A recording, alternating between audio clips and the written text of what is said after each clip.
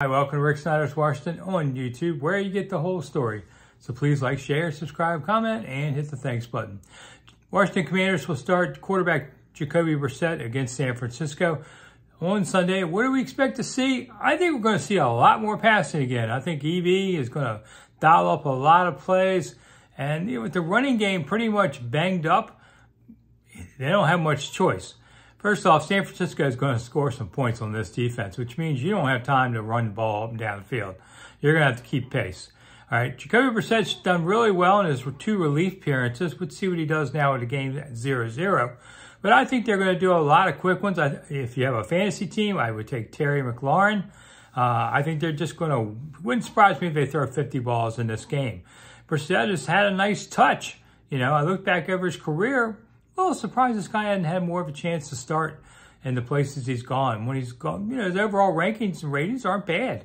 You know, he has a career 2-to-1 touchdown to interception average. His pass rating is an 85, very respectable.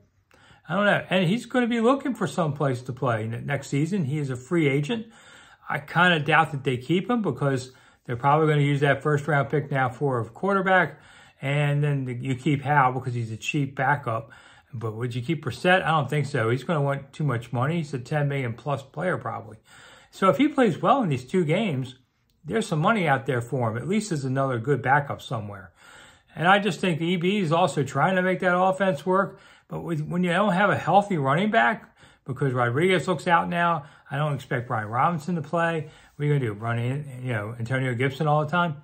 You have no choice. Score's going to be high. You've got to keep going.